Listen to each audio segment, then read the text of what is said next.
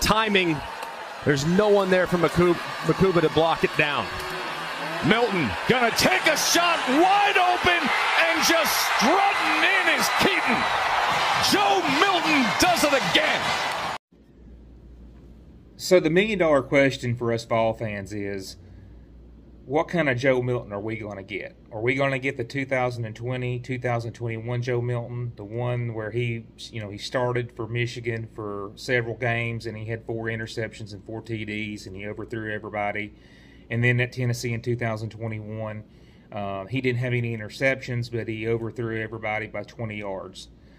In mop-up duty last year, when Hendon was the starting quarterback, he was very good, but that was mop-up duty. That's a big difference than being a starter. Now, to his credit, against Vanderbilt and Clemson, he was good. He wasn't great. he was no Hendon Hooker or Bryce Young, but he's good. He was good enough. Against Clemson, he threw for 251 yards and 3 TDs. If we get that out of Joe, then I think we're going to be just fine this year. Everyone will tell you that Joe Milton has more athletic ability and a higher ceiling than any QB in this college season. Here is Matt Berry and Paul Feinbaum talking about Joe Milton's ability. When you look at the landscape of this conference, and I'll even make this comment big picture in the country, I believe that Joe Milton is the most dangerous unknown in the country. Here's why. If you look at him as an athlete and you look at his arm as a quarterback, it's first overall pick, first round pick type talent. Yeah. I mean, he can throw the ball 100 yards. But he overthrows guys a lot. If him being patient and waiting his turn behind Hendon Hooker, if he legitimately harnessed the time, the film, and the improvement, he could easily be the Heisman Trophy winner, and he could easily be a top 10 pick in the NFL. And as you just heard them talk, they talk about his arm strength and his ability, but also Joe Milton can run.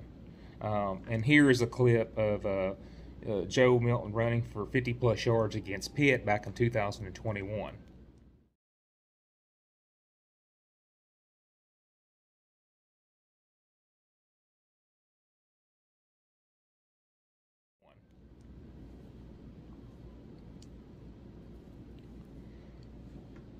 And I think people are getting caught up comparing him to Hendon Hooker. I don't know if he's going to have a Hendon Hooker type year, and it's okay if he does not have the same year that Hendon has. Before Hendon got hurt, he had 3,100 passing yards, and I think he got hurt in the third quarter of that South Carolina game, and then he still had 2 more games after that to play. I think at the end of the day, he would have been close to 4,000 passing yards if he would not have got hurt. Hendon had 27 TDs and 2 interceptions. That's just hard to duplicate. And I'm not expecting Joe to do that. So I do think Joe's going to be very good. And if he's healthy, I do see Joe throwing for 3,000 yards. I really do. If he's healthy. And I think, one thing that's really going to help him is the fact that we've got back 3 out of the 5 starting offensive linemen, and all 3 of our running backs are back. So that's going to be huge. That's going to take a lot of stress off Joe's shoulders. The fact that he can lean on that run game, and I do think our defense is going to be a little bit better too, which will help him because, for Hendon, our defense didn't help him out at all early. So, Hendon had to almost score every single time he got the ball. And I don't think it's going to be that way this year with Joe. So, anyway, my prediction for Joe is this. I think if he keeps his interceptions down, he stays healthy, I expect him to be, an all-SEC QB. Now, he may not be first team, but I do think he'll be like a second team all-SEC quarterback. So I think Joe he'll be just fine this year, and I do think that he's going to lead us to a very good season. Thank you.